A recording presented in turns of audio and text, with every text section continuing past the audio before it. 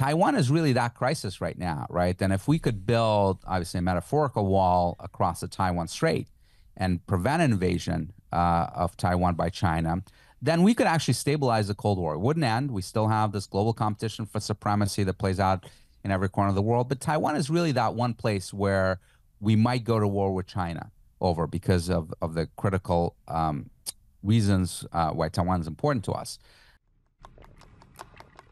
How can I help? How can I be useful in ending needless suffering?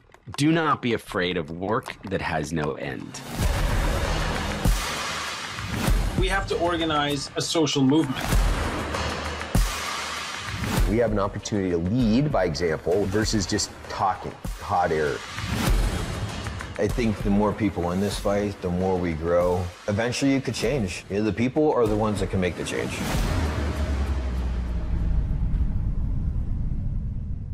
Ladies and gentlemen, welcome back to Change Agents, an Ironclad original presented by Montana Knife Company. Today we're going to be talking about China, the potential that they could invade Taiwan, the impact that would have, how that could potentially spark another world war, and whether or not it could be prevented. Can it be prevented? How would it be prevented? My guest today to discuss this is Dmitri Alperovitch. His latest book is titled World on the Brink: How America Can Beat China in the Race for the 21st Century. Let's get into it.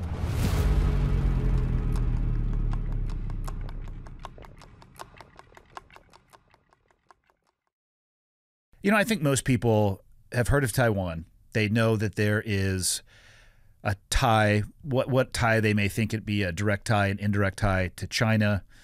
Oftentimes they're used in the same sentence. I would say the vast majority of people, and I'm going to include myself in this, don't have a depth of knowledge in what the link actually is, where it comes from, the history of both. And maybe that's the best starting point to enter into this conversation. If you want to, or if you could, please kind of just provide some background, history, and context of Taiwan and its relationship to China and how maybe its inception, and just bring us up to modern day on where we're standing with those two. Absolutely. Well, thank you for having me on. The first thing that people need to understand is that this idea that Taiwan has always belonged to China is nothing more than Chinese Communist Party propaganda. It is historically not true, in the same way that it's historically not true that Ukraine has always belonged to Russia, as President Putin likes to claim. In fact, the similarities between the two authoritarian leaders in Russia and China and their desires for conquest over their neighbors is remarkably similar, and really what led me to write this book, World on the Brink. But first of all, Taiwan, the native population of Taiwan, the indigenous population, is not Han Chinese. They're Austronesians. And for much of Taiwan's history, they really controlled the island. And even though there were attempts at numerous attempts to invade Taiwan by the Dutch and the Portuguese and ultimately Japanese and the mainland Chinese, almost no one was really successful until the Japanese in the 1890s, when they established full control over the island and occupied it till the end of World War II. And in fact, there's an incredible story that I cite in the book of a U.S. merchant marine ship in the 1860s shipwrecking on the island of Taiwan and encountering the native tribesmen, again, who are not Han Chinese. And these tribes were very aggressive towards foreigners, in part because of the various attempts at invasion, and they basically slaughtered the U.S. Party that landed on the island. And as you might expect, Washington issued a formal complaint to the Chinese emperor because ostensibly, the Chinese empire had control of Taiwan. And the response that they got back from the Chinese emperor basically said, we don't really control these wild people. You're welcome to do whatever you want with them because they're wild, and we're in a few places, but we don't really have full control over the island. An incredible admission, right? And in fact, the Japanese, in part, decided to fully invade the island because they were encountering the same things when they were shipwrecking on the islands. They were encountering these aggressive tribes that they would get in conflict with, and they finally got fed up with it. The Chinese did not help them, and they said, we're going to take this place over. And they modernized the country. They built a lot of the architecture. A lot of the culture there is very heavily influenced by that period from the 1890s to 1945. And then in 1945, of course, Japan loses, and the Allies, the winning Allies, decide to transfer Taiwan to the Republic of China, which at the time was Chiang Kai-shek. But of course, at that point, Chiang Kai-shek, the Chinese nationalist, was no longer fully in control of the mainland China because he was fighting the civil war with the communists, with Mao, and he was steadily losing. And ultimately, in 1949, he loses and flees to Taiwan and establishes a fairly brutal dictatorial regime in Taiwan, brings over about 2 million of his nationalist supporters that control the country until the 1990s when Taiwan transitions to democracy. And what's happening today is that the Taiwanese society, in the last 30 years, after embracing democracy, really started to get interested in its culture, in its history, its indigenous history as well. And even though today the vast majority of the people are Han Chinese, about 70% of them trace their bloodlines to the indigenous population and are actually very proud of that. There's interest in indigenous population culture and art and food and so forth. And as a result of that rediscovery, there's been a pushback on the previous position of the Chinese nationalists that we are part of China, because Chiang Kai-shek, who, before World War II certainly had much of the control of China, still harbored the desires to take over the mainland once again and to control China. Of course, he did not want to take the position that Taiwan is separate from that, right? It would go counter to his objectives, and much of his supporters had the same. But nowadays, in the last 30 years, that's been dramatically changing, where more and more people realize we're not taking over China. And frankly, more and more people are saying we don't want to take over China because we've got our own thing going and our own culture, our own history. And nowadays, the support for unification with China amongst the Taiwanese public, based on the latest polls, is around 7%. Oof. And dropping precipitously, right? And it's not even clear if you ask some of those people, the 7% that are for unification, what they actually mean by unification, because a number of them are certainly still those diehard nationalist supporters who think that they're going to take over the mainland. That's what unification means, not that the Chinese communists would take over the Taiwan, right? But the point is that there's virtually no one in the Taiwanese political system that really desires unification, that wants unification. And it's not just because they see what happens in Hong Kong with oppression there that's taking place, or they see what happens to the Uyghurs in Xinjiang and they're saying, no, thanks, we're not really loving concentration camps. It's also because they're very proud of their culture. They're sort of like Canadians, right? We might think, and I do certainly as an American, that this is the best country in the world. But Canadians don't want to be part of the America and don't want to be the 51st state because they're proud of their culture, their history, etc. And I believe that's the Taiwanese, that even if China was the model Jeffersonian democracy of the world, the beacon of freedom, that the Taiwanese would want nothing to do with it because, again, they're focused on their history that is distinct from Chinese history and their own culture, and they want to have their own nation. And they believe they do have their own nation. In fact, the official position of the ruling party, the DPP, is that we're not going to declare independence because we're already independent. You don't see nations out there every day declaring independence if they're already independent, right? There's no point to that. And they certainly believe that. Today's episode of Change Agents is brought to you by Onyx Off-Road. Now, some of you may have heard the term Onyx before in regards to hunting. Same company, different app, different utilization. This is specifically Onyx Off-Road. And if you like getting off the beaten path, if you like exploring where others may not like to go, then you are going to love Onyx Off-Road. It's the ultimate GPS navigation app for adventurers. When I turn this thing on, where I live up here in Kalispell, it lights up with available trail options that, quite frankly, I never would be able to, probably because I don't have the time to find and explore on my own. So with Onyx Off-Road, you can find open trails that are near you, even without cell service. And unlike Google, Onyx has real humans mapping the trails, providing detailed information on trail difficulty, descriptions, pictures, and more. So whether you're looking for rock crawling areas or checking if your trailer could make it to a dispersed camping location, Onyx Off-Road has you covered. Plus, you can explore both public lands and private properties confidentially, meaning you can look at them through the app. You can start your adventure with a 7-day free trial and experience the difference yourself. Download Onyx Off-Road today and elevate your off-roading experience. I mean, it seems fair for a country and a people to want their own identity. I can't blame them for that. As a matter of fact, like you said, I fully support that. I live in the tip of northwestern Montana. I interface with Canadians all the time. They love coming down and raiding our target, but they also love to go back to their home because they're super proud of it, and they should be because it's a beautiful, beautiful country. What got you interested in this topic? Well, I spent my career, early parts of my career, in the technology space and cybersecurity. I founded one of the largest cybersecurity companies in the world called CrowdStrike. And the focus of the company was really, and why we started, was really these nation-state threat actors that would hack into American companies, American government agencies, and steal our intellectual property, national secrets. And the vast majority of the attacks that we were seeing at CrowdStrike were from China.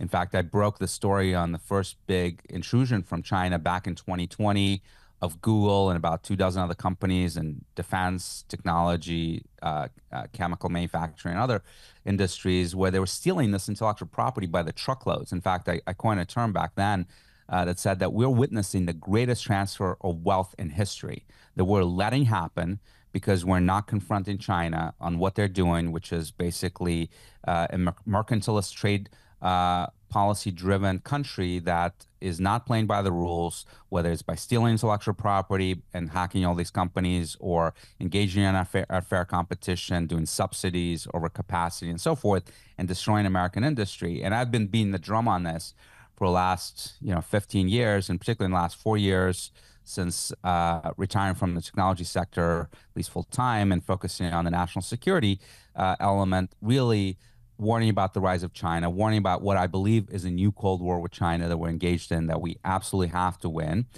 And in 2021, as I was sort of very much focused on China and policy vis-a-vis China, I was sort of still keeping one eye on Russia. It was a country where I was born and know very well, and have watched Putin very closely over the years. And I became convinced in December of 2021, and I came out publicly at the time and said, this guy is going to invade Ukraine before the end of this winter, about 3 months before the invasion took place. I was one of the first geopolitical analysts to do so. And the causes, the reasons that convinced me for why he was going to invade Ukraine, I realized were completely transferable to the Indo-Pacific. And that's when I really started writing the book, because I think that we are on a path to China trying to invade Taiwan in the next 48 years. I believe 2028 through 2032 is going to be an incredibly dangerous period. And the implications of that for the United States, I think, are completely unappreciated by much of the American public. The stakes are way, way higher than Ukraine. Taiwan matters a lot more to us than Ukraine does, for a huge number of reasons, both hardcore national security and power projection, but also economic reasons, because Taiwan, of course, is the epicenter of microelectronics and chips manufacturing, which drives the modern economy. And letting China either destroy it or even worse, take over it, is going to be absolutely devastating to America and our own economic security. So for all those and many other reasons, I believe that we are a world on the brink, as the book calls it. But unlike Russia and Ukraine, I think it's not too late to try to deter it, because invading Taiwan is a very, very difficult proposition. And this island truly is a natural fortress and one of the worst places you can think of invading. Of course, Chinese have been focused on this singular mission for the last 40 years. The military has been. And, we know now from the U.S. intelligence community estimates that have been publicized that the President Xi has given the order to the PLA, the People's Liberation Army, to be ready for invasion by 2027. Doesn't mean that he will invade in 27. I think actually 27 itself is very unlikely for the invasion to take place, but sometime afterward, I think he may very well do it. What is it that you were seeing about Putin in Russia that led you to be able to call it so early, before other people were paying attention? So beyond the obvious factors, and I was watching this buildup on the borders of Ukraine that was taking place, there was we've had other military buildups that he's undertaken both earlier that year and even in early 2021, but also in years prior. But this was done on a totally different scale. But then looking at his rhetoric, looking at what was happening in Russia, I realized that there were 5 factors that would drive him to do that.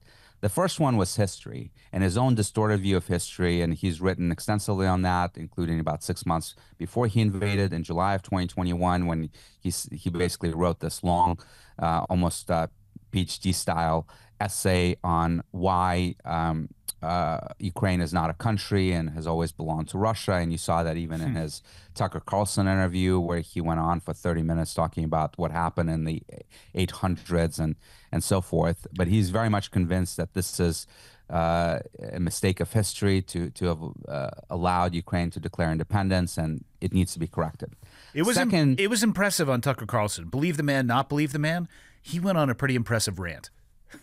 Absolutely, absolutely. And Tucker, I think, thought he was filibustering, but I don't think so. He was very convinced of his arguments, and he wanted to lay it out there for the world to see. And he's done it not just on his show, but in other fora as well. The second one is destiny, that he believes it is Russia's destiny, but also his own personal destiny, because he sees himself as the new Peter the Great that expanded the Russian Empire, created the city of St. Petersburg, that, of course, Putin hails from, to expand the Russian Empire, or at least restore it to some of its former glory. And Ukraine has always been that vital piece of the Russian Empire, in his view, the breadbasket, the buffer state that protects Russia against invasions, and that this was his time, right? And the timing is really matters here, because Putin is now in his 70s, early 70s. So he's looking at the last potentially decade of his power, both his mortality as well as hold on power, and very keenly aware of his own legacy and the need to establish that. The third one is security. And, there's a lot of people that debate how much NATO expansion caused this war or didn't cause this war, and people sort of taking very radical position on both sides, that it was either the singular cause or had no role to play whatsoever. I'm in the middle on this, that I think that it's wrong to say that it had no role to play whatsoever. It's also wrong to say that it was the only thing that caused it. And the reason is that, first, for the most basic reasons, that Putin doesn't want to control Ukraine. And if Ukraine is a part of NATO, it eliminates that optionality for him to invade it and control it, right? Because now you would be confronting NATO. So on that premise alone, that Ukraine joining NATO would prevent him from controlling the country, he was opposed to the NATO expansion to Ukraine. But also, there are legitimate security concerns, historic security concerns that Russia has had with having potential adversarial military alliances on its border. Russia has been invaded, obviously, numerous times through its history: Napoleon, Hitler, Teutonic Knights, Polish invading forces, and the like. And many of those invasions have gone through Ukraine on the path to Moscow. And Ukraine has always served as a critical buffer state to give them time to mobilize and protect the capital, at least against Hitler. They failed in the case of Napoleon. But that time to mobilize and having that strategic depth was always essential for Russia's security. So I believe for both offensive and defensive reasons, both the control of Ukraine reasons as well as projecting power into Europe, if you have Ukraine, it makes it a lot easier. And then defending it against other invasions, Ukraine served an important security role for Russia. And then geography, right? That it is this huge breadbasket. There's a lot of natural resources in Ukraine, particularly coal, some gas, a lot of agricultural production, and it's that critical buffer state as well. And the last piece that is probably the most important of the reasons why I think Putin wanted to invade Ukraine is ego, and that it's not enough for him to say that one day Russia will invade Ukraine, will control Ukraine. He wants to be the one to do it. He wants to get credit for it, to go down in the history books as a great Russian leader, to borrow a phrase, the guy that made Russia great again. He's really believing that, right? And when you look at those five reasons: history, destiny, security, geography, ego, all those same causes play out in the Indo-Pacific. Xi does not believe that Taiwan is a country. He believes it's his destiny and the Communist Party destiny to take Taiwan. Taiwan is essential for the security of China. We can talk about why, and it's critical anchor point of the first island chain and the geography of that. But also ego, that Xi, like Putin, views himself as a great Chinese leader. He wants to be the one that eclipses Mao, that did the one thing that Mao could never do, which is take Taiwan, go down into the history books as the person that unified, in his view, China and achieved what he calls Chinese nation's rejuvenation, right? That would be the ultimate coup in his cap and cement his legacy. So it's remarkable how similar those people are and how they're driven by the same factors. What do you make of it that they recently met? Well, they have a very friendly relationship. They declared right before the war that they have a friendship without limits, and she gives bear hugs to Putin anytime he sees him. But I think it's also important not to overestimate that relationship. From China's perspective, certainly, and to some extent even from Russia's, it's a very transactional relationship. And it's telling that out of this alliance of disruptors or agents of chaos, as they're sometimes called, the four nations that we've been dealing with for decades now, Russia, China, Iran, North Korea, that China is the only one that is not providing military aid to Russia, right? Iran is shipping drones. North Koreans are providing missiles and artillery. China is only doing sort of non-lethal, some dual-use capabilities like semiconductors, and not even officially, but mostly through allowing the black market to emerge to help Russia. So it is very cognizant that it does not want to be sanctioned and fall prey of export controls from the West, and it will not lift a finger for Russia unless it thinks it's in its own interest.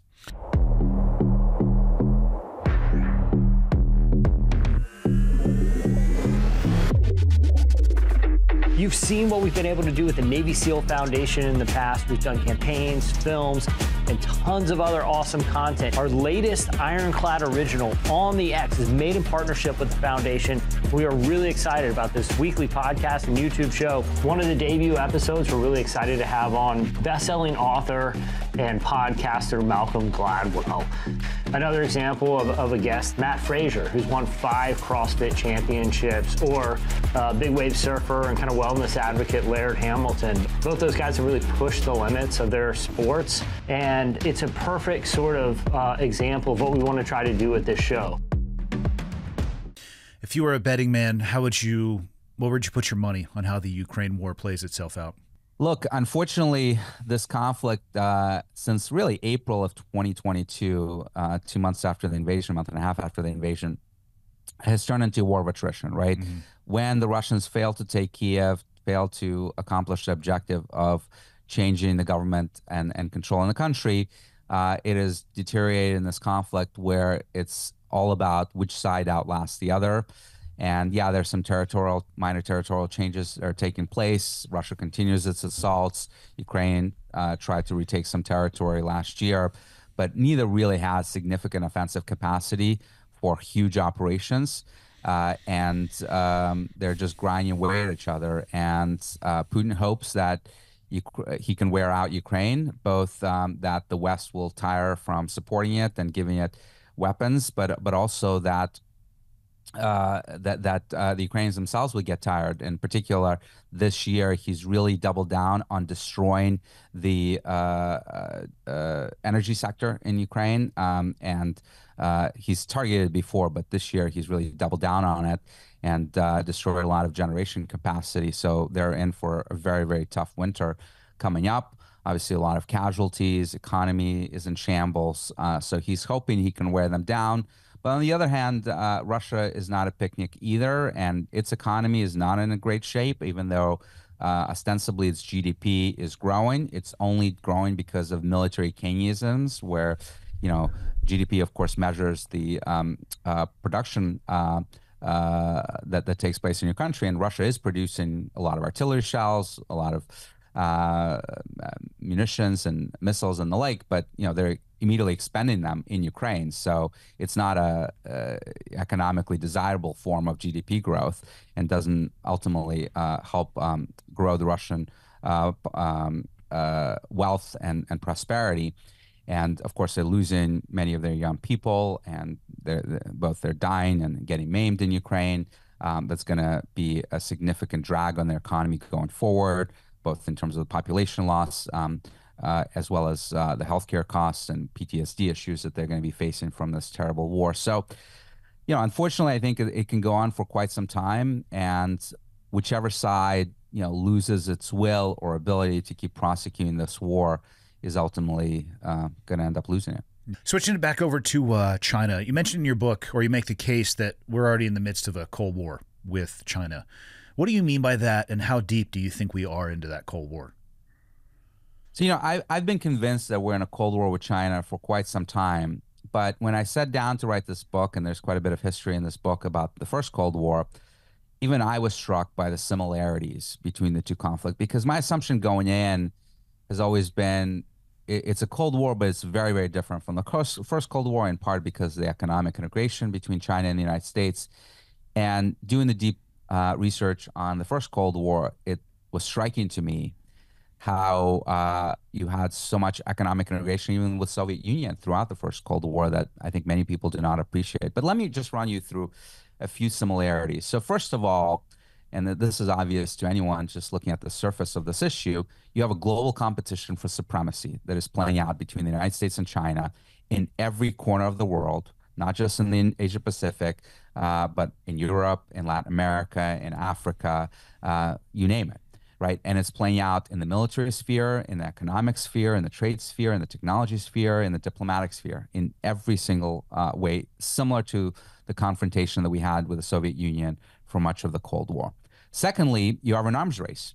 Both countries are building up their arsenals for this fight, preparing for this conflict. You know, I just met with Admiral Papara, who's the head of INDOPACOM recently, and his command in Hawaii is preparing for war, right? It is absolutely striking. Even though most Americans are not thinking about war with China, the military, and particularly folks in INDOPACOM, absolutely are. And what's interesting is that the arms race is not just conventional, but it's also nuclear. The Chinese in particular have struck this path on a huge buildup of their nuclear arsenal. So for many, many decades since they became really a nuclear power, they've had about a steady number of 300 nuclear warheads. They're now building it up massively, both the warheads themselves as well as additional missile silos. And they're trying to get, by U.S. intelligence community estimates, to over 1,000 by the end of the decade, and potentially match America around 1,500 warheads by the mid-2030s. You have a space race, right? One of the defining characteristics of the first Cold War was the race to the moon in the 1960s, which we, of course, won. Guess what we're doing now? We're trying to get back to the moon before the Chinese do, and then onto Mars. Remarkably similar. You have economic warfare in terms of tariffs that President Trump first instituted, Biden continued and increased, and our allies are increasingly joining in on that, with the Europeans instituting tariffs on electric vehicles from China. You have an ideological struggle. There, it's a little bit different from the first Cold War, because I think it's less about communism versus capitalism, because both countries really arguably are variants of capitalism, or even the types of ideological struggles that were playing out in the first Cold War. But it's certainly authoritarians versus democracy, and it's not an accident that Xi is cozying up to dictators like Putin and even Orban, the most authoritarian leader in Europe. And trying to reinforce that alliance. And he's exporting that ideology as well. So the Chinese have opened up in recent years schools in Africa to train future African leaders in surveillance technology, population control technology, to help institute those authoritarian dictatorships. Not necessarily communist dictatorships in the traditional sense of the word, but because they care less about the specific ideological alignment, but certainly dictatorial authoritarian regimes. You have a major regional flashpoints. So I argue in the book that Taiwan is really the new West Berlin. And a lot of people remember the Cuban Missile Crisis as sort of the defining, most dangerous moment of the Cold War. Yep. And it certainly was that. But people have forgotten that there was another moment that was just as dangerous and was actually even longer in scope, and that was the West Berlin crisis. It started right after World War II with the confrontation between the Soviets and the Americans, and the Berlin airlift that Truman instituted in 1948. But it continued through 1961. And the summer of 1961 was an incredibly dangerous period, right? So the Cuban Missile Crisis was 13 days in October of 1962. Half of that time, Americans didn't even know what was happening until Kennedy announced it to the world.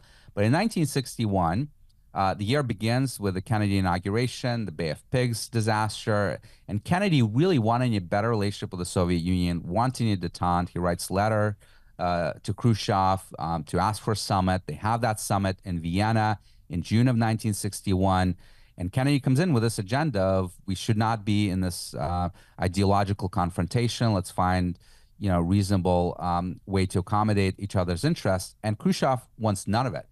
And he's got one priority and one priority only, which is to kick America out of West Berlin and its allies. And he gives an ultimatum to Kennedy that unless you leave, I'm going to invade. And Kennedy is shocked. He leaves the summit completely shaken up, thinks that Khrushchev is a madman, and he goes on American television and announces to the country that we're going to be preparing for war. And he articulates that we're going to defend West Berlin, even though it's this tiny enclave of freedom surrounded by East Germany, very, very difficult to defend, but we're going to defend it to the end, including risking nuclear confrontation. In fact, he announces to the public to prepare for nuclear war. He asks Congress to allocate money to identify fallout shelters across the country. I mean, just remarkable, scary times, right? And it went on for weeks and weeks throughout the whole summer. And in mid-August, Kennedy's woken up one day and he's told that the East Germans have started building the wall, obviously on behalf of the Soviets. And you know what he says? He says, "Thank God." Remarkable response, right? Because 25 years later, you have President Kennedy saying, "Mr. Gorbachev, take down this wall." But Kennedy celebrates it. And he says, you know, it's not a great solution, but it's better than war. And if he is building the wall, Khrushchev, then he's not invading. And ironically, that wall stabilized the conflict and allowed us to get to detente in the 1970s and arms control agreements under Nixon and Ford and so forth, because it signifies the end of Soviet expansionism, that they've basically agreed that they would control Eastern Europe, but they would no longer try to attempt to conquer by force Western Europe, and the Berlin Wall was kind of that border that was built both in a physical sense and in a symbolic sense. And Taiwan is really that crisis right now, right? And if we could build, obviously, a metaphorical wall across the Taiwan Strait and prevent invasion of Taiwan by China, then we could actually stabilize the Cold War. It wouldn't end. We still have this global competition for supremacy that plays out in every corner of the world. But Taiwan is really that one place where we might go to war with China over because of the critical reasons why Taiwan is important to us. There's no other place where we would confront China. Just like in the first Cold War, there was really no prospect that we would fight the Soviets over anything other than Berlin and Cuba briefly, right? We wouldn't fight them in Vietnam. We wouldn't fight them in Korea. They certainly had no appetite for that. Or really, when they invaded Afghanistan, we weren't going to fight them for that. But Berlin was essential, Kennedy believed, and Truman and Eisenhower, for U.S. credibility, for U.S. projection of power in Europe. And Taiwan is that today. And we're not going to fight China for some rocks in South China Sea that are disputed, or East China Sea. Taiwan is really that one place where you could go to war, and it's an incredibly dangerous period. So for all those reasons, the two conflicts are remarkably similar. And the one reason that people give for why this is not a Cold War is this economic trade that is enormous between the United States and China. And as I write in the book, we actually had a lot of economic connections to the Soviet Union. I'll just give you a few examples. You may remember during much of the Cold War, you had these black Volga limousines that the Soviet leaders would drive through Red Square during their parades. Those came out of a factory that was built by who? Drum roll, Henry Ford. They came over to the Soviet Union and built a factory to first produce tractors that was later converted to an automobile factory, later nationalized. If you're following the Ukraine war closely, you may remember that in the spring of 2022, there was this big fight in the city of Mariupol that the Russians were conquering, and the Ukrainian defenders were holed up in this massive steel factory called Azovstal in Ukraine, one of the largest in the world, and they held out there for many, many weeks before they surrendered. Well, that factory is an exact copy of a factory in Gary, Indiana, which at the time was the largest in the world, and American industrials came over to the Soviet Union to help build a steel factory for Stalin, because why wouldn't you want Stalin to produce steel so he can build tanks and aircraft and ships and the like? So incredible myopic decision-making in the early stages of the Cold War. We were enabling the Soviet Union, literally arming them. There's another incredible story where in 1946 and 47, this is after the Churchill speech in Fulton, Missouri, where he has declared an Iron Curtain falling across Eastern Europe, after the National Security Act of 1947 that established the CIA, and we're fully in the midst of a Cold War. Everyone knows this. And the Soviets are trying to produce their first jet fighter, the MiG-15. And the trade minister, who happens to be the brother of the Mikoyan, the constructor of the MiG, goes to Stalin and says, "We're having trouble with the engines, the reliability of the engines. We've taken all these designs from Germany after World War II, but we can't quite get the reliability right. And we would like your permission to approach the British to see if they would sell us the Rolls-Royce engines." And Stalin is incredulous. He's like, which fool is going to sell you their secrets? But, no harm in trying, give it a shot. They approach the British, and the British, the Labour Party that has just won the election there after World War II, is happy to sell them the Rolls-Royce engines. They get quickly reverse engineered, incorporated in the MiG-15, and 3 years later, those MiG-15s shoot down 139 Americans over the skies of Korea, right? Remarkably myopic decision-making. And even throughout 60s and 70s, much of the oil and gas technology of the Soviet Union, which of course is financing the regime, financing the arms race, financing the space race, is running off Western technology that is sold to them, not even stolen. In the 1970s and 80s, President Reagan, in particular in the 1980s, is trying to stop Wall Street banks and other banks in Western Europe from giving loans to Warsaw Pact countries, which were essential for sustaining their economies. Unsuccessfully, by the way. So this is remarkable. The scale is very, very different. Obviously, the relationship with China is unprecedented in history in terms of overall economic trade between the two countries. But it's changing now, and there's decoupling that's taking place in select industries like semiconductors, EVs, batteries, etc., and a rebalancing that's occurring. So for all those reasons, I believe we're in a Cold War.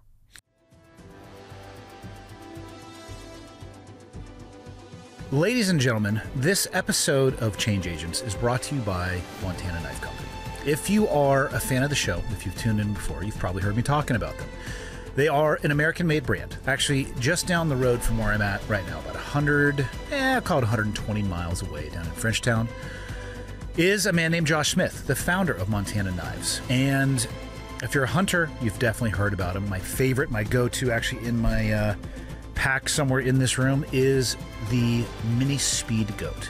You're probably aware that they have a culinary line. They have a line that you could use for skinning, for fillet, and every use in the backcountry. But what you don't know is that on July 11th, they're going to have a tactical line. The first line, or the first knife in that line, is going to be called the War Goat.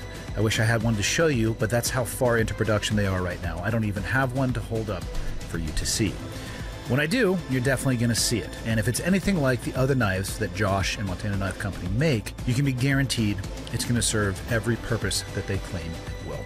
Go to montanaknifecompany.com to check out what they have to offer. Good luck getting one of these things when they come available, because, man, they go fast. So be prepared and be on the lookout.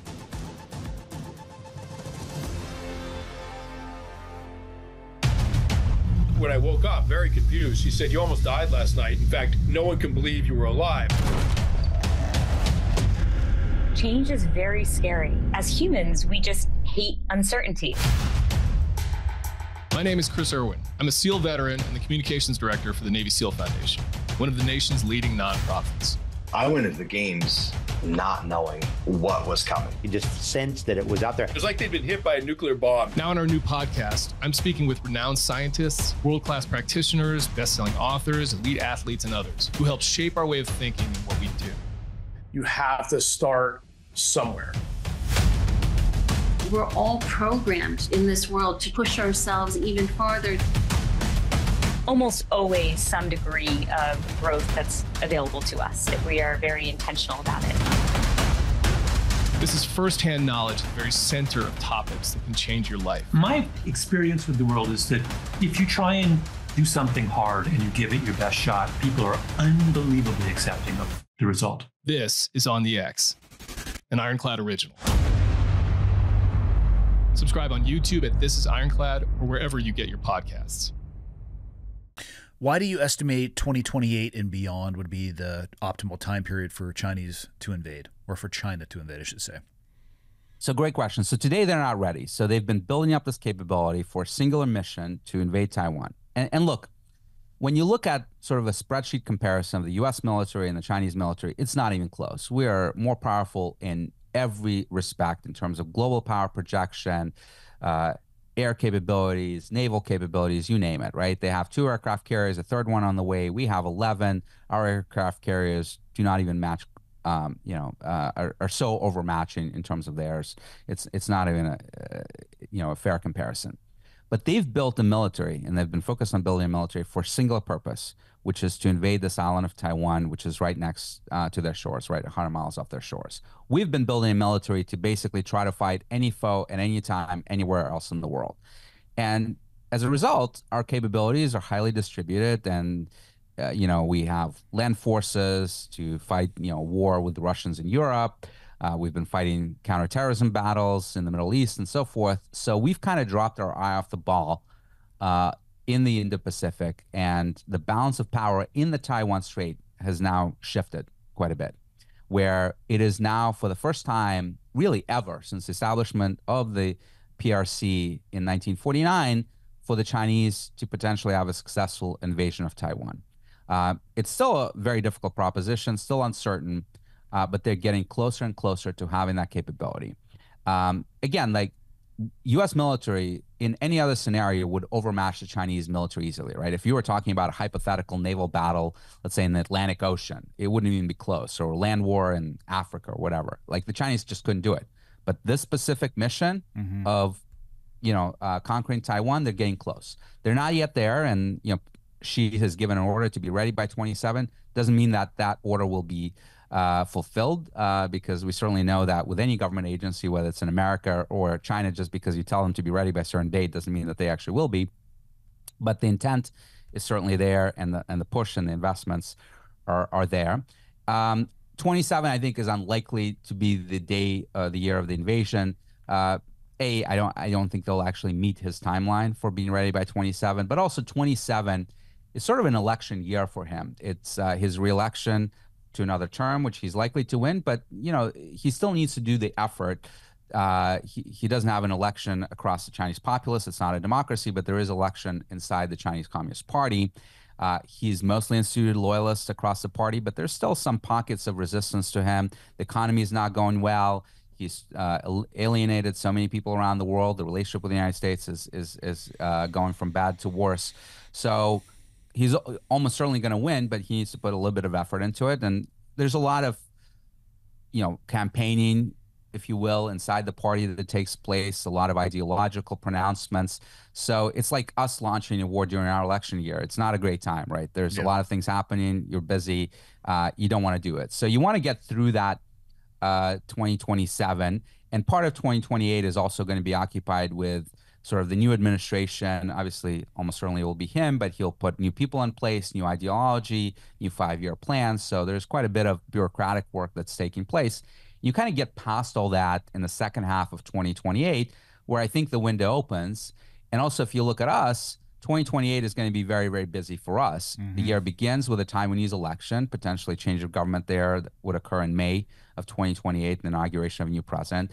The summer of 2028 is the Olympics in Los Angeles. So the American public is going to be focused on that, not what's happening in Asia. And then, of course, you've got the election in November of 2028, and potentially a lame duck administration, depending on who wins this time around.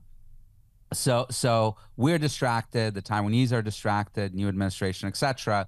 And China gets through its distraction, potentially is ready, and the window opens up. And I think it actually closes in 2032, at least in Xi's mind, because in 2032, his term is up, and he's going to be 79. And unlike our system, they don't tend to elect old men to positions of power, and very uncertain that he could get another term at that point. The Chinese economy is not likely to get any better. They've got very big systematic issues taking place. But also, he's going to be thinking about his own mortality.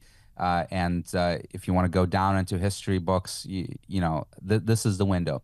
And the other piece of this is that the longer he waits, the worse it gets, because we are now, and really for the last 8 years or so, have woken up to this threat and started investing. But it takes time to build up capabilities. Things like AUKUS, our partnership with Australia to build, and the UK to build submarines. Those submarines will start popping up in the late 2030s. The investments that Taiwan is making, Japan is making, the Philippines are making. It's going to take time, but in 2030s, you're going to have a lot of this stuff coming online. And that balance of power will shift once again.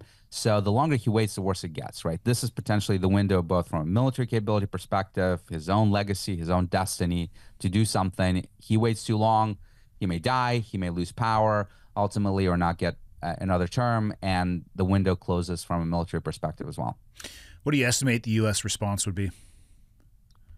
Look, I argue in the book that this is really, really vital for U.S. interests. And let me explain why. So China, I believe, is a major threat. We talked about how we're in a new Cold War.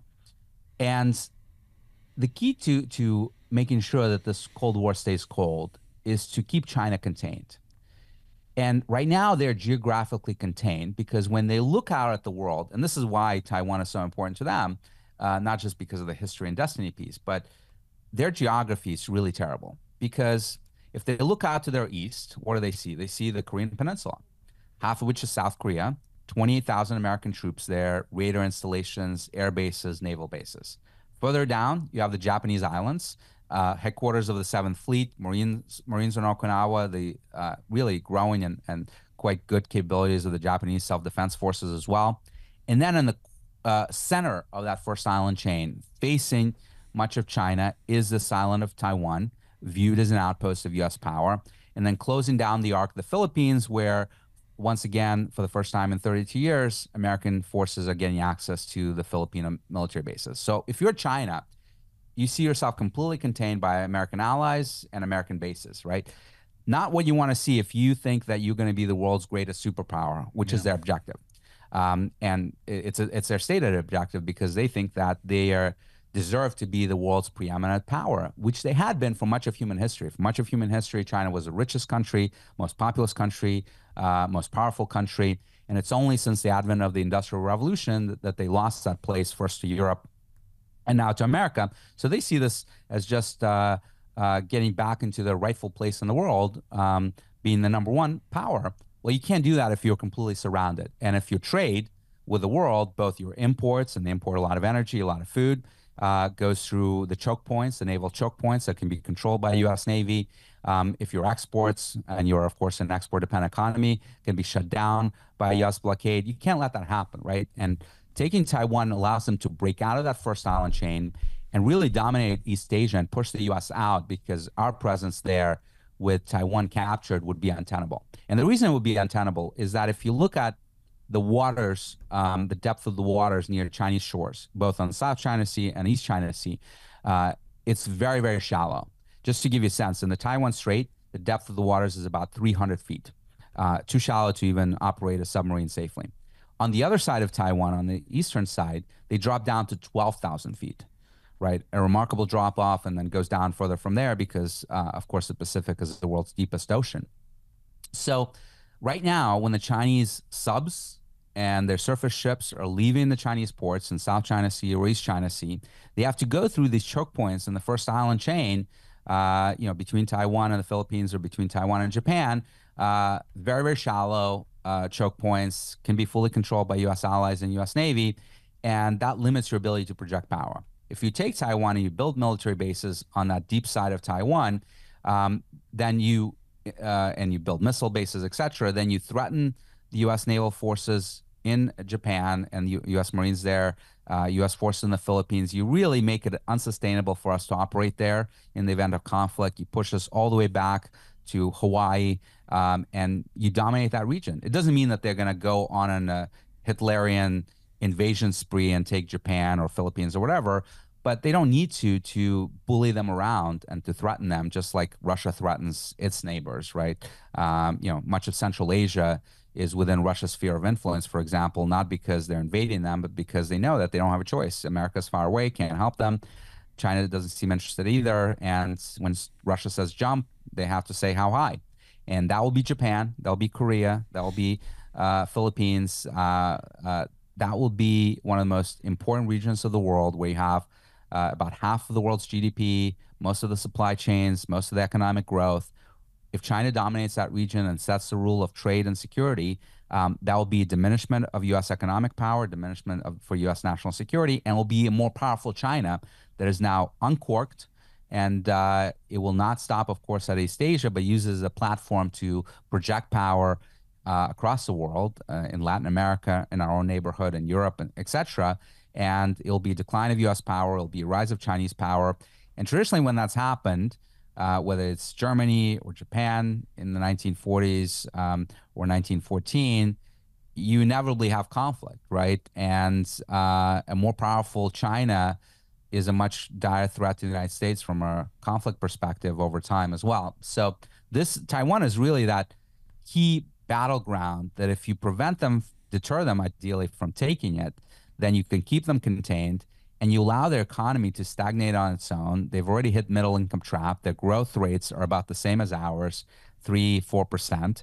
Their economy is 25% smaller. So at that rate, they will never catch up with us. Contained geographically, the decoupling that's occurring, at least partial decoupling, and the demographics collapse that they are going to go through in the rest of the century, that is just absolutely staggering, right? They have about 1.4 billion people today. Conservative projections are that they'll have about 550 million by the end of the century, and much of that will be older population, right? Mm-hmm. So not a great trajectory at all.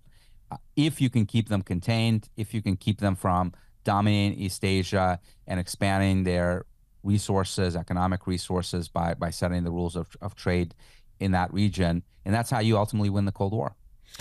If they do invade Taiwan, do you think it would kick off World War III? Well, it would kick off potentially if the U.S. chooses to fight for all the reasons I mentioned that I think are important to us.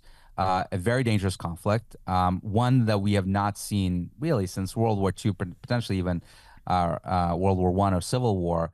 You know, the estimates on the casualties we would sustain, thousands of American troops, within days, could eclipse anything that we saw in a single day of combat in World War II. We lost about 2,000 Americans, 2,500, I think, on D-Day, the deadliest conflict day of the conflict for us during World War II. You know, if one aircraft carrier is sunk, that's 5,000 Americans that will be dead instantly, right? So really, really dramatic stakes, not to mention that China is a nuclear power. And in any conflict with China, there'll be a discussion at least because the military will really want to strike Chinese air bases to prevent the threat of Chinese fighter jets and bombers from targeting our naval assets. And if you strike mainland China, well, guess what? They're going to try to strike us, our mainland. And you could have missiles, hopefully conventional missiles, flying into our ports or air bases across the United States, certainly the Western Pacific. And who knows where it goes from there.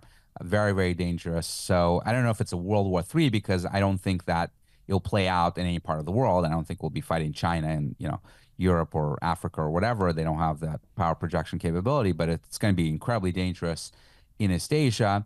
And it could spur adventurism by others. The North Koreans may decide that this is an optimal time to do something on the Korean Peninsula. Iranians may do something in the Middle East, Russia and Europe. So that is the risk.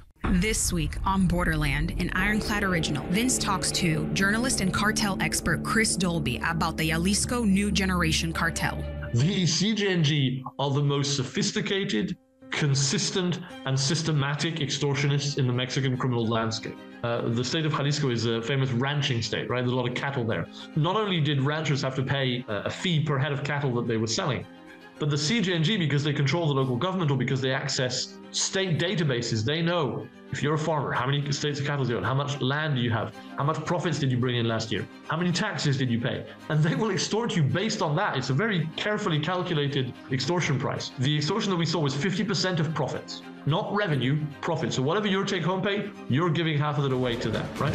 Watch Borderland everywhere you get your podcasts and on YouTube at This Is Ironclad. For over 2 decades, our military has been engaged in the global war on terrorism. This means parents are currently sending their children off to fight in the same war that they did. The Global War on Terrorism Memorial Foundation is a nonprofit organization designated by Congress to plan, fund, and build the National Global War on Terrorism Memorial on the National Mall in Washington, D.C., next to the Vietnam Memorial and the World War II Memorial. The foundation is run by Michael Rodriguez, who has been deployed 10 times to serve our nation. And this year, his son deployed, just like he did. The mission of the foundation is clear: build an inclusive memorial honoring all of the uniform and non-uniform personnel who have served in the GWOT, which stands for Global War on Terror, as well as the civilians, family members, and other groups who have supported America's service members throughout the conflict. You can join this historic effort and honor the brave men and women defending our freedoms. The memorial is being funded 100% through private donations, and though the location is secured, the ground can only be broken once funds have been raised. So you can visit gwotmemorialfoundation.org to learn how you can be more involved. Whether you donate, buy merch, sign up for their newsletter, or just follow them on social media, your support matters. Join me in honoring those who have served our country these past 2 decades by visiting gwotmemorialfoundation.org today. I think I know the answer to this question, but I'll ask it. When you were working in cybersecurity and you identified the attack and that theft of IP, how did the Chinese government respond to that accusation? Oh, they always denied. Continue to deny it. Like I said, nowadays, I thought I knew the answer to it, but I figured I'd ask anyway. Yeah, they counter-accuse that the U.S. is, doing all the spying. They cite Snowden, etc. So literally just yesterday, the U.S. Department of Justice, along with our allies, the Canadians, the Australians, Japanese, New Zealand, UK, have attributed a range of intrusions to Chinese Ministry of State Security, kind of their version, kind of a blend of CIA and FBI, because they both do espionage overseas, but also domestic suppression at home. And Chinese always say that this is not us and this is all fake news and so forth.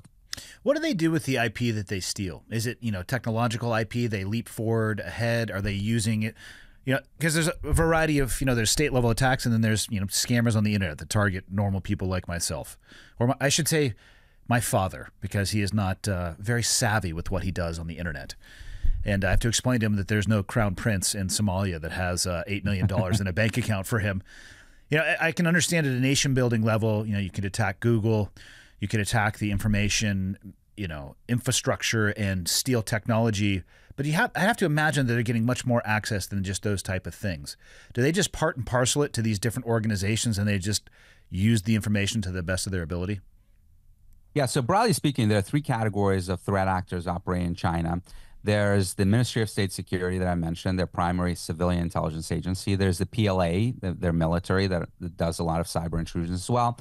And then there's a range of contractors, basically private companies that are operating basically as Beltway bandits equivalent in China, where they have contracts with either the military or the intelligence services to do the work on behalf of them. But they also do quite a bit of moonlighting. So a lot of cybercrime activity that you see emanating from China is actually coming from these companies that have contracts to do national security espionage, either steal intellectual property and trade secrets from companies for the benefits of Chinese companies, or steal national security secrets and give it to the Chinese government.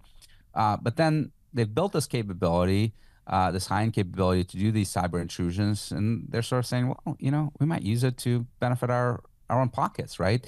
And we might do ransomware operations to do extortion against companies, or we may steal data for just our personal use and the like. So that cybercrime category of activity that is not necessarily state sanctioned, but certainly the state looks the other way when they do it, is growing as well in China. But the primary threat really is both this theft of the espionage, the theft of our secrets, military secrets, government secrets, but also the impact to our companies, because you can't really compete against someone that's stealing all of your research, all of your trade secrets, your pricing information, your customer data. And I've been arguing about this very passionately, literally for 15 years. I remember having conversations, very heated conversation in the sit room of the White House back in 2010, 2011 time period, where I was almost beating the table saying, guys, like, this is happening to every major company. I coined a phrase back then that you may have heard of that basically said there are 2 types of companies out there, those that know that they've been hacked and those that don't yet know, but they all have been hacked. And every industry, literally everything that's not bolted down, these guys are stealing. And the response I was getting at the time was, oh, as long as they're stealing, they can't innovate. We'll just, outpace them and we'll keep innovating while they're stealing. I'm like, that is so racist to think that the Chinese can't innovate as well. And obviously when you're stealing, it just helps your innovation because you know which research paths not to take, which ones don't pan out, and accelerate your own. And two, it's just so myopic to think that you can compete against someone who's playing unfairly. Like, think about any sport where someone's cheating and you'll say, oh, we'll just, work harder and train harder, even though they're doping all over the place, and we'll win that way. Well, no, you're not going to win that way. You need a level playing field or you're going to lose. And that's exactly what happened. Back then, you didn't really have any major Chinese companies dominating technology sectors. Now you do. Not just TikTok, but Huawei and Alibaba and BYD car makers that are producing literally the best cars, electric cars in the world, and cheaper. Guess what? A lot of that was based on stolen IP, but a lot of it's based on innovation because the stolen IP allowed them to catch up, a lot of these companies. And then they invest in their research and development and leapfrogged us. And they're trying to do this in so many areas. And we are still, to this day, doing relatively little to confront them, relatively little to punish these companies that benefited from that intellectual property, sanction them, prevent them from exporting their goods, not just to our country, but to our allies as well. And that's what we need to do. We need to send a very clear message that if you're going to play unfairly, we're going to cut you off, right? This is what happens, let's say, in the Olympics when someone cheats. The Russians started cheating some years ago, doping, and we banned their teams from competing. And now their athletes have to compete under the Olympic flag. They can't even use the Russian flag, right? So you got to institute those repercussions for Chinese companies that are benefiting from this theft. Dmitri, we're coming up to the end of our time here. What do you want to leave the listeners with? And then what's the best way for them to find your book? So the book is available, wherever you buy books, whether Amazon or your favorite bookstores. It made the national bestseller list, and it's called World on the Brink: How America Can Beat China in the Race of the 21st Century. And what I want them to take away from is that we are in a very dangerous period that is getting more dangerous by the day.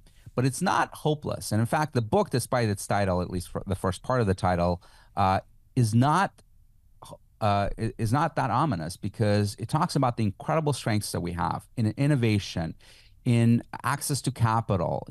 The type of company that I was able to build, which is now part of the S&P 500, one of the largest cybersecurity companies in the world, I couldn't do anywhere else. Only in America, because of the talent that we have, the education system, the innovation base that we have, the military strengths that we've got, right? The advantages are just enormous. And the real question is, do we have the will to use those advantages to do the thing that I think is most vital for American foreign policy today, which is deter China from taking this action across the Taiwan Strait? Because if we manage to stop them from doing that, I think the century remains ours, and China is on the decline.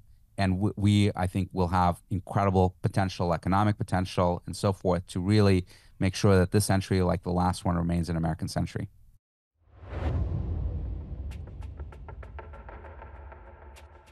Hope you enjoyed today's episode. If you want to learn more about Dmitri and his work, the best location is going to be at X, formerly known as Twitter.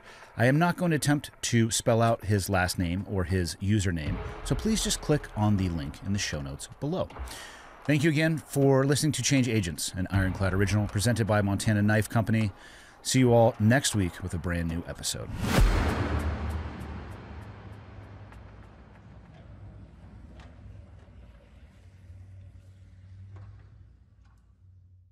We hope you enjoyed this episode of Change Agents. And now here's a special preview clip of our newest Ironclad original, On the X, with host Chris Irwin. I'm always been fascinated about the kind of training you guys do, which is the element that seems to come up again and again in your training, which is absent from other kind of training, is fatigue.